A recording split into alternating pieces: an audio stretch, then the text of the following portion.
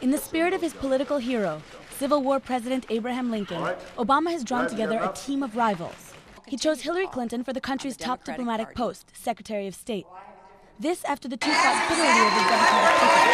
Clinton faces the daunting task of remaking the nation's frayed image abroad while pursuing peace in the explosive Middle East.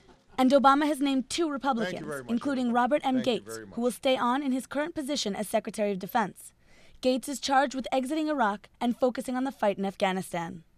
After winning praise for a smooth transition process, Obama faced the first major embarrassment over his cabinet lineup when his choice for Commerce Secretary was forced to pull out.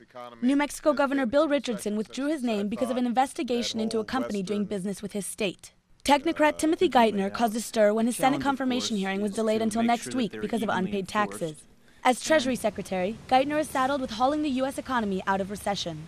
Former Senate Majority Leader Tom Daschle is first up for a confirmation vote on Thursday, when lawmakers will scrutinize his credentials to oversee health care reform as Secretary of Health and Human Services. Obama filled his cabinet quickly, and he is expecting a smooth confirmation of his picks by the Senate next week. What I'm absolutely certain about is that